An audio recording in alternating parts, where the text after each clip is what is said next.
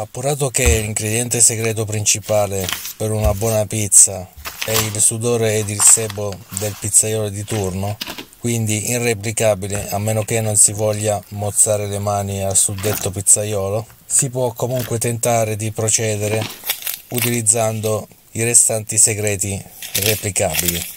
Usare una farina con almeno 10 grammi di proteine. Fare un impasto con il 60% di idratazione.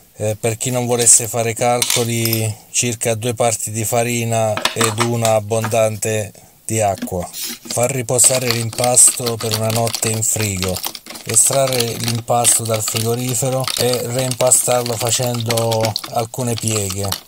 Continuare la lievitazione a temperatura ambiente finché l'impasto non sarà raddoppiato di volume. Il tempo può variare in base a diversi fattori, quali temperatura, umidità, eccetera, ma non meno di 4-6 ore di solito. Portare il forno alla temperatura massima possibile, facendolo preriscaldare per almeno una ventina di minuti.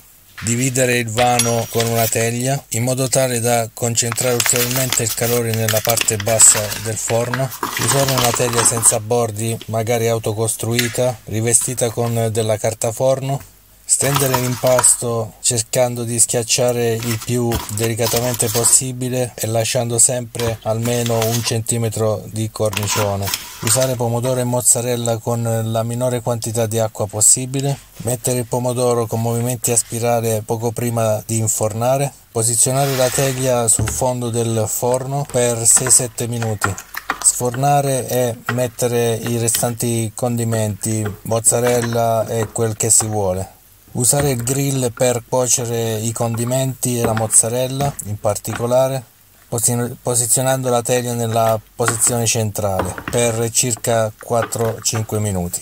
Con questi accorgimenti, anche usando prodotti discount, Lidl, Eurospin, come nel video, la probabilità che esca una pizza dignitosa aumenta notevolmente. Declino ogni responsabilità per eventuali danni a persone, animali e cose eventualmente occorsi a chi volesse imitare la procedura illustrata nel video che ha scopo di puro intrattenimento. Aspetto i vostri commenti, i mi piace e le iscrizioni al canale. A presto. Grazie per la visione. Ciao.